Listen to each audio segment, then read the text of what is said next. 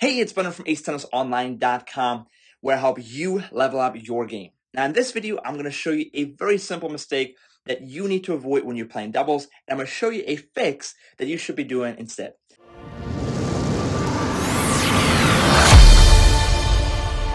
Now, let's take a look at what this simple mistake is, and the mistake is this: hitting to the baseliner when you are at the net and you're trying to finish the point. So what I mean by that is, this applies when you're in your traditional one up, one back scenario. Now that's basically what this is.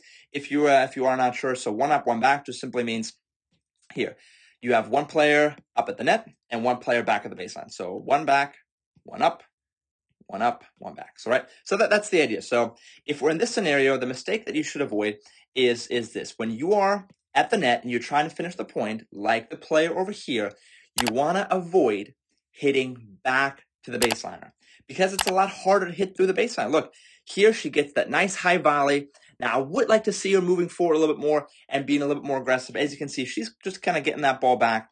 And this player down here is in no trouble at all. Now, at this point, the rally is completely back to neutral. Nobody has a real advantage. Now, maybe a slight advantage somewhere there, but for the most part, very neutral situation. And now he makes a mistake and hits it to the wrong player, but now she gets a second chance and does the right thing. So when she's at the net and she's attacking the other net player. Now, why is that important?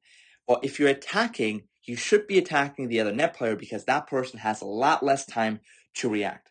So as you can see, first of all, the net player down here is out of position, but also she has a lot less time to react. So that means that makes it a really, really tough and uncomfortable volley, and she misses it because of it. So when you are at the net, the mistake that you should avoid is, if you're able to be aggressive, do not go back to the baseliner, because it's harder to hit through them. Instead, when you're at the net, you want to try to attack the other net player, because they have less time to react, and simply out of 100 points, you're going to win more points this way. So that's a really simple mistake that I want to see you avoid when you are playing doubles, and a very quick and simple fix that you should be doing next time. Now, if you follow that tip, you're going to win more points at the net, and you're going to go crush those doubles matches. Now, make sure to smash like and subscribe like she smashed that overhead. So thanks so much for watching. I'll see you in the next coaching video.